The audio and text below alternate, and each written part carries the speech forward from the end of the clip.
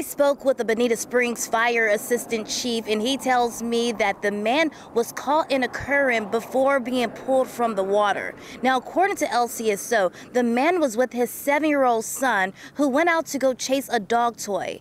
The dad went to go save the son, but lost his own life.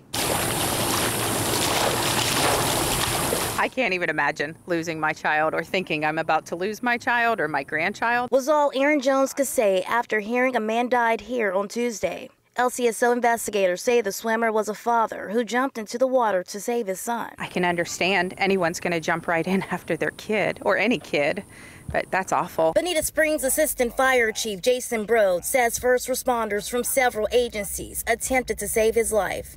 They found the victim on a little island between Dog Beach and Lover's Key.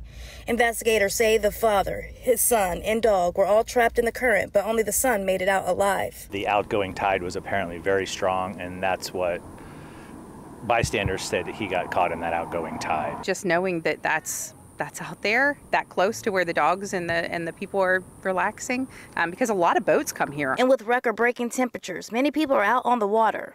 Brode says it's important for everyone to know no matter if the water looks calm or shallow, there can be a significant current or riptides. If the current is more than you can handle, you're supposed to go with the current, not swim against it. LCSO says that child was rescued and he is doing okay.